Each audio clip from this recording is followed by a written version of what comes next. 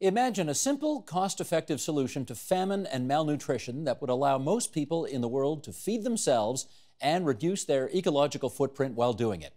Sounds like asking for a miracle, but it is exactly what one biotech startup hopes to accomplish.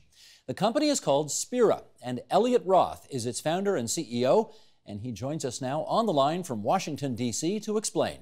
Elliot, it's good to meet you, and let's start right from scratch. What is Spira? So Spira is a microalgae company. We are a vertically integrated algae company that grows and sells nutritional products using algae. Where'd you come up with the idea? So just like any college student, I was subsisting on mostly ramen, and I wanted to figure out a new kind of way to get nutrition. And I figured that I could grow it myself. And so I was subsisting on a really minimal diet, and I looked into what NASA was doing, and I found out that they were growing spirulina algae. And they grow it in a tiny, tiny footprint, and I figured if it was good enough for astronauts, it was probably good enough for me. And so I started growing it and putting it together in a laboratory that I built myself while in school. And in fact, was it good enough for you? Yeah, so spirulina is a tiny single-celled organism. It's about 60% protein by weight. That's fully double that of anything else on the planet. It also has most of the micronutrients you need for your daily diet, so 13 vitamins, 8 minerals. But the best part of it all is that it doubles every single day. And all it really needs is air, water, light, and a few simple salts to grow. So it's really, really simple to grow, eat, consume, and use. Okay, fair enough, but most, do I have this right? You're 23, is that right? 23 years old? Yes, yes. Okay, most 23-year-olds, if they happen upon something like that, might think, okay, this is cool, this will get me through university or whatever. They don't necessarily think, wow, I may have found the cure for global hunger. Where did that next step in the process come from? Well, so because I was growing it so simply and easily, I wanted to enable other people to grow it themselves. Spirulina is incredible at growth, so with about 1,000 liters at peak capacity, it can become the entire mass of the world's oceans in about 3 months. But it's not a kind of like Attack of the Killer Tomatoes type situation. It's only at very specific conditions.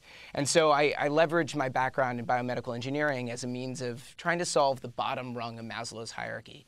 I wanted to figure out how to tackle physiological needs of people as a means of self-actualizing all the communities in the developing world who don't necessarily have a chance to really achieve their full potential. And so I took a look at what was required in order to solve those physiological needs, and I realized that food was a majority, one of the main parts. So started growing it and serving it, sampling it in and around the community, and we got a little bit of attention. So I ended up going into a few accelerator programs. One of them was in Ireland, where I spent 3 months refining the technology at Rebel Bio, which is the largest biotech investor by volume. And then after that, came back to Richmond, Virginia, where I'm based, in Lighthouse Labs, refined the business model, started selling products, and eventually spoke at South by Southwest, Synbio Beta, went all over the world, and it's been a lot of fun.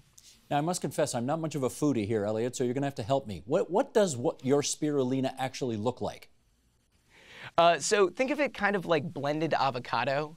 It's really minimal in taste. It really doesn't taste like much of anything at all. Conventionally, it's sold as a powder or pill. But we realized that these are like these bitter-tasting compounds, and taste is 50% of what really conveys to people that a product is worthwhile and good. So what we wanted to do is not only have a healthy product, but have something that was actually tasty. So we made a live culture drink that has mostly protein and a good deal of iron, which solves the problem of anemia, which is a prevalent health condition even in the developed world, where 10% of all the females in the US have anemia in some kind of way. So we present it as this prebiotic, delicious beverage, kind of like green kombucha. And have you done what most of the big food companies done, namely added a ton of sugar to it so that it tastes better? No, not at all, not at all. One of the things that we wanted to do was convey a kind of like fresh alternative, something that really doesn't need altogether too much flavor. So we flavor it with a variety of different things, primarily watermelon, strawberry right now, but we're working on a number of other flavors. And you can have any color you want, so long as it's green.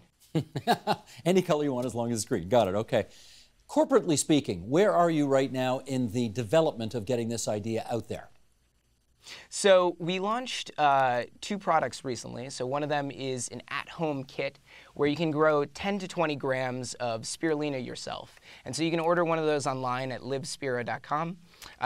And that kit passed the mom test, so I ended up testing it out on my parents, and if it can pass something like that, I figure anybody else can really grow it. And they mix it in with their eggs, and they use it in their pancakes, and have green eggs and ham virtually every single morning.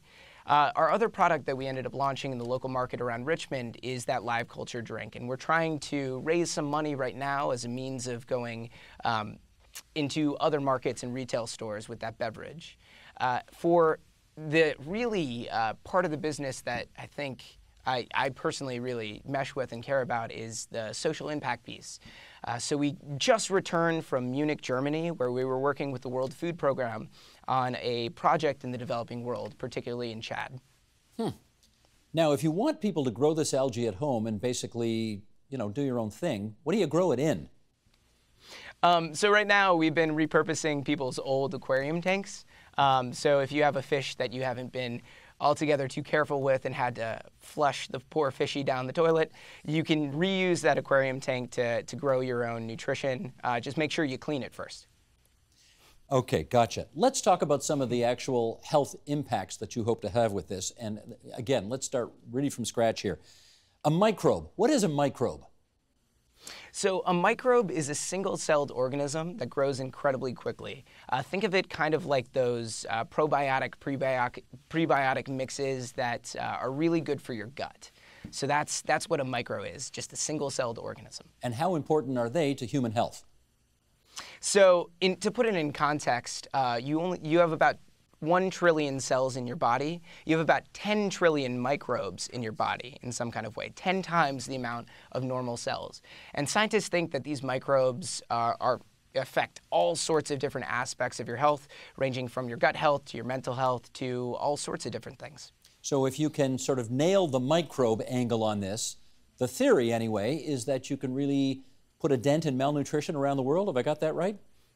Yes, yeah. So the idea is to enable people to have access to nutrition everywhere, virtually effortlessly.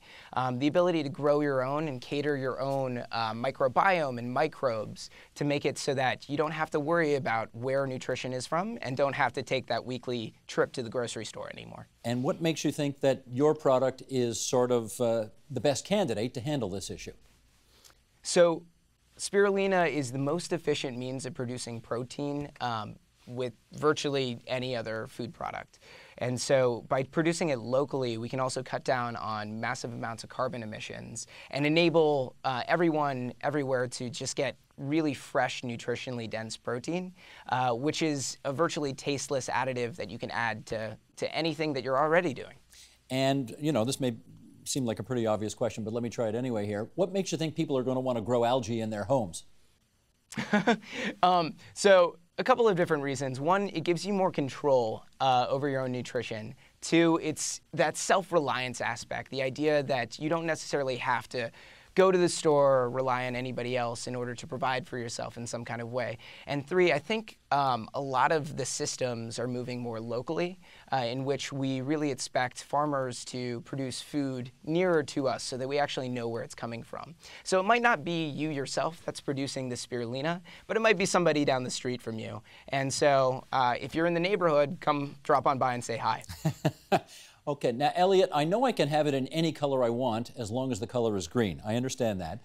The next thing we need to know, of course, is how it tastes. How does it taste?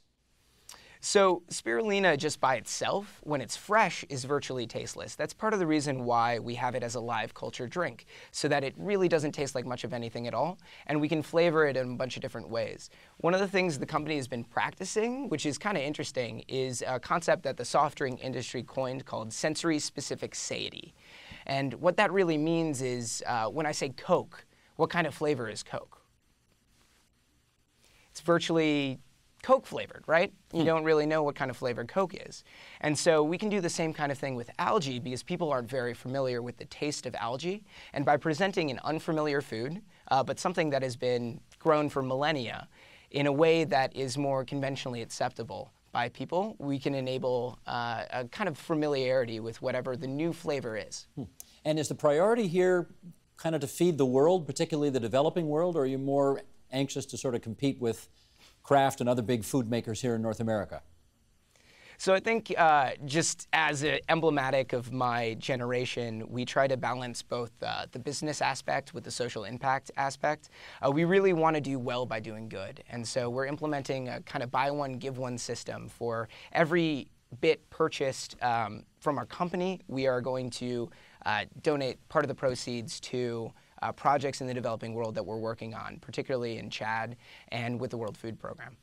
Well, obviously, this is a huge dream that potentially could have an enormous impact. And I guess let's finish up on this. What do you think the biggest obstacle to making this dream of yours come true is? Ooh, very good question.